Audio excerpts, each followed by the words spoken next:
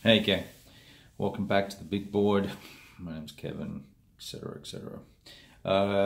Let's talk about Command Colors Tricorne from Richard Borg, who was the designer, and it's a Compass Games title. Block game, card driven. You've probably seen Command Colors Napoleonics, you've probably seen Samurai, you've probably seen the battle cry stuff, and you've definitely seen all the ancient stuff. And it never ceases to amaze me how many variations on a base system that Borg is able to kind of pull together, whether it's with minis like in the World War One solution offering he has, or if it's, you know, like Memoir or Memoir 44 or whatever the case may be, right? He manages to pull, using the same base mechanics and components, pull together something that's just different enough to make you stop and think about how to play the game. And you can't just go and do what you would do with Napoleonics, or do what you would do with Ancients, or do what you would do in any of the other systems, right? And the thing that struck me last night playing was that everything else is generically the same, right? The components, the rule book, the scenario books, the way the scenarios are laid out and all the rest of it. But the details come down into the how do we handle the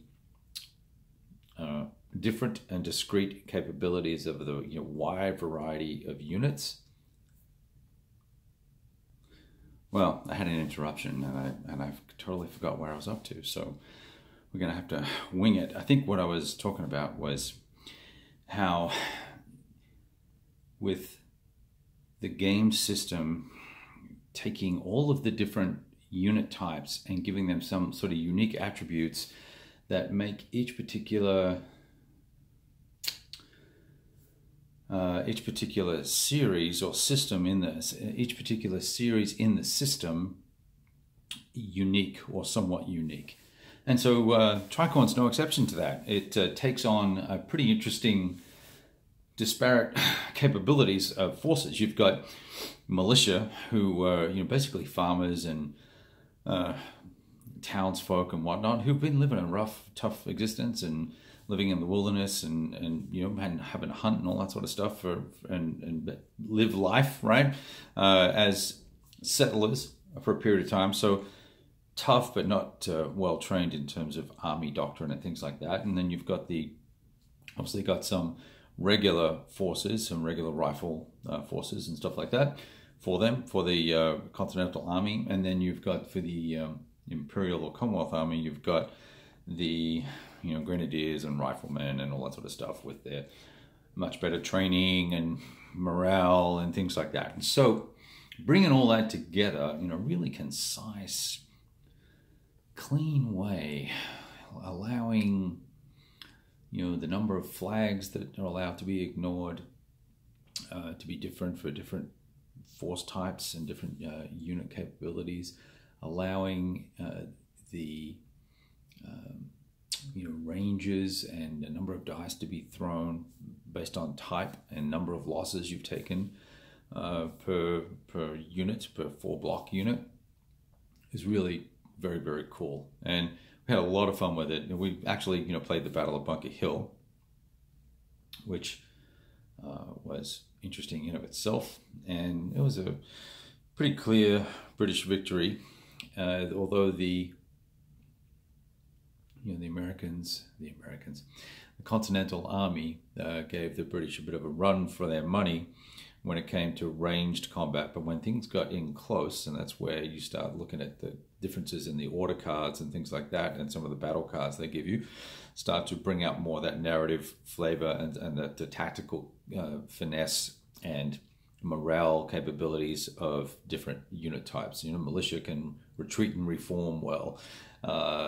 They don't want to stand and fight against the British. They want to retreat and reform, and then have the British come at them again, and they can shoot them as they're approaching, or as the case may be. And the British have a number of cards that allow them to zip across the field at the double, or a quick pace march, or whatever the case may be, or bayonet charge, or whatever it may be. And there are a number of those types of cards that they can use to more rapidly engage with this difficult to pin down enemy. And the game did a really nice job of pulling all that together.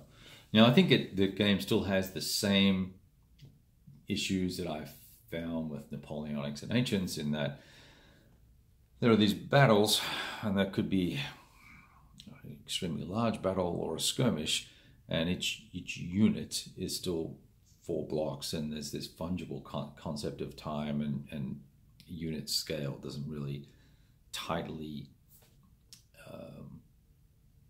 define itself in the system necessarily, right? It's just kind of, well, here's the battlefield, and here's the hills, and here are the units, and you may have named leaders and things like that, but basically that's kind of how it works. So there's that, you got to sort of let that abstraction be as it may.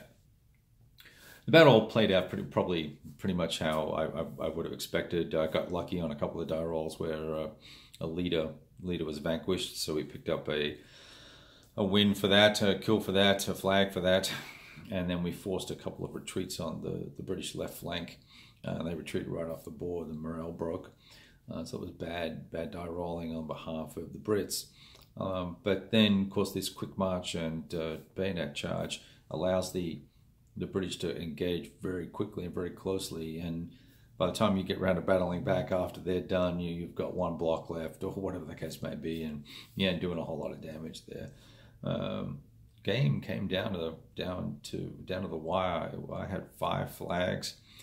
My opponent had 4 flags, and then grabbed one of the hexes on Breed Hill. That made it 5 flags, and then just managed to knock out a unit in that next turn and killed off a militia unit. So very tense game, a lot of fun, played fast, super easy to learn. You're picking up exactly who has how many dice to throw for combat, and when to pick a card, when not to pick a card, and when to play various cards. And we were coached along really well by our friend Brady, who helped us out there. So I thoroughly enjoyed it. A good little system, and probably looking forward to seeing some expansions and see what more they can do with that particular era in mind. So thought I'd check in with you on that. I'll probably do a quick little write-up on the blog and post the rest of the pictures and give you a little battle rundown on kind of what transpired. But I thought I'd share that with you now. Take care.